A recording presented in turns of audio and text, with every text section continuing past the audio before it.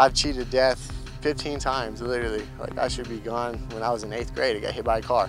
Life presents itself with many obstacles. 1 year ago, Jim Bizzell's life changed pace forever after a severe motorcycle accident. I was in shock, didn't feel anything, but I just knew something was wrong. Looked down and my foot is gone. They actually amputated my foot. My leg 6 inches below my knee. When I was laying in the hospital bed, I told my family that I wanted to run track again. And Bizzell was not off course for long. The 22-year-old was eager to get back on track, and that's just what he did. It took me about 2 months to get fitted for a new leg. Once I got my leg, I got back on the bike to not, if you fall off the horse, you gotta get back on it and ride it again. It did not take me very long to get used to walking again.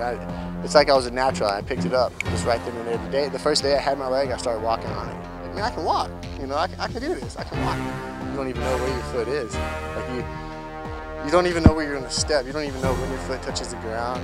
You just kind of run. It's got a natural feeling to it. Like, I accepted it. Like, it's a part of my life.